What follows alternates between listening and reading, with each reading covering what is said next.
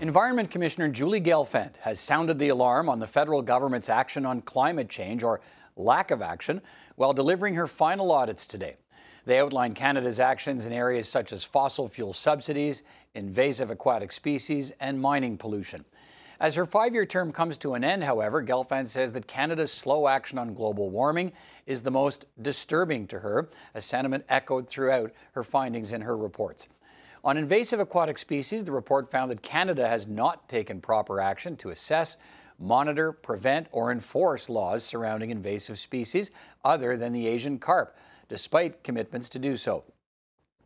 The second audit found that Canada took steps to protect fish and their habitats from metal mining waste, but the frequency of inspections in Ontario was significantly lower than other regions of Canada. Gelfand's audit found that there was no protection in place for non-metal mines.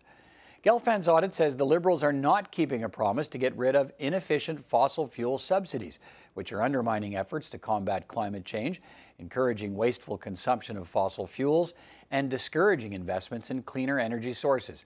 She concludes that both Finance Canada and Environment Canada have defined inefficient so broadly they can't decide what subsidies fall into that category.